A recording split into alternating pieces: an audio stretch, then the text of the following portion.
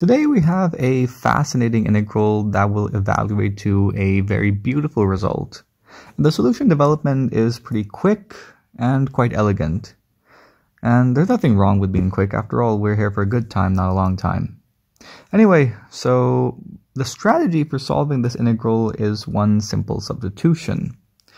And that simple substitution comes in handy quite a bit when you have integrals involving rational functions or logarithms of x. So yeah, it's a pretty nice substitution, quite simple but pretty overpowered if you ask me. So we're going to call the integral I as always, and the substitution I'm talking about is letting x equal to 1 by u, which you can also treat as a sort of transformation from the x world to the 1 by x world. And this transformation takes dx onto negative 1 by x squared dx. As far as the limits of integration are concerned, as x approaches 0 from the right, 1 by x approaches positive infinity. Similarly, as x approaches infinity, 1 by x approaches 0.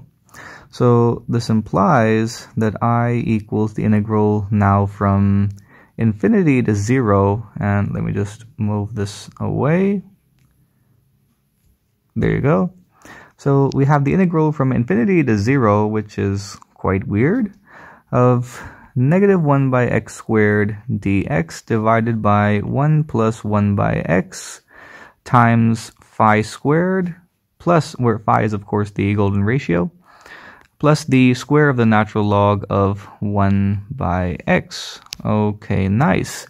Now, we have a negative sign here, so if we switch up the order of the limits of integration, we can get rid of that negative sign and make the integral look not so weird.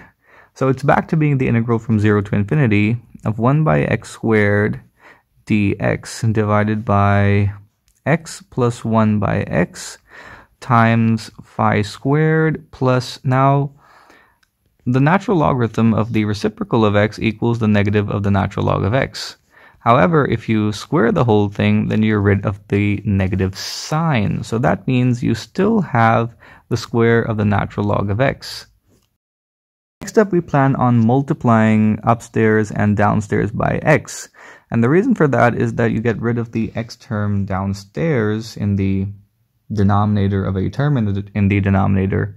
And the resulting structure is the exact same structure as the denominator of the integrand of the original integral.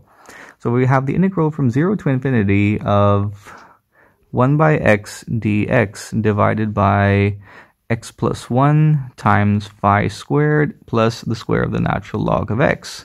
Okay, cool. So this here is the integral I, and this here is also the integral I. So if we add them up, we get 2I equal to, now both integrals are from 0 to infinity, so we can just combine the integrands, and they both have the same denominator. See, that did come in handy. So we have something divided by x plus 1 times phi squared plus the natural log, the square of the natural log of x, and that something up in the numerator is 1 plus 1 by x. Okay, cool. So simplifying out the numerator, we get x plus 1 divided by x. Okay, cool. So if you divide or you multiply by the reciprocal of 1 by x, dividing by 1 plus x, or multiplying by the reciprocal of 1 by 1 plus x, that is. I hope I did not mess that up. I mean, math is a lot easier than words. So anyway, so you have some nice cancellations taking place again.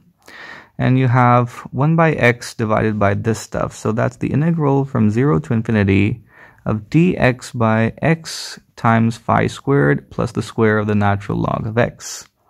Okay, nice. So this is a sort of simplified structure for our integral I, and we're dividing both sides by 2 as well. So we have 1/2 of this integral. And this is a very nice simplified structure, because now if you perform the substitution of letting this natural log of x term equal to u, this will imply that 1 by x dx equals du. Okay, cool. So we have the differential element here, and that means we have 1/2 times the integral from Now, what exactly are the limits of integration? As x approaches 0, from the right, that is, the natural log of x, which equals u, will approach negative infinity. Okay, so that's our lower limit. And our upper limit will once again be infinity. We know that the natural log of x is an increasing function. And we have the differential element du. We're dividing by phi squared plus u squared. And we recognize this as the familiar arctan integral. So this implies that I equals 1/2 of, we're going to need a 1 by phi outside times the inverse tangent of u by phi, with the limits being negative and positive infinity. So this is cool. So outside we have 1 by 2 phi, and in the limit as u goes to infinity, we get a positive pi by 2, minus now in the limit as u approaches negative infinity, you're going to get a negative pi by 2. So that's pi by 2 plus pi by 2, which gives you pi. So we have this really elegant result for the integral. It equals pi divided by 2 times the golden ratio. Quite a wonderful result indeed, and a really elegant and smooth solution development. I hope you enjoyed the video. Be sure to like and subscribe. Thank you. See you next time.